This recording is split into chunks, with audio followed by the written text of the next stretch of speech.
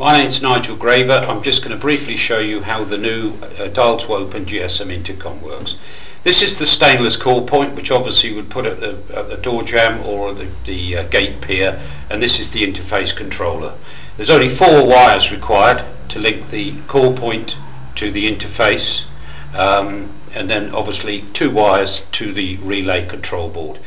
I've actually programmed my telephone number into the system, so when I page it, it'll actually call my telephone number.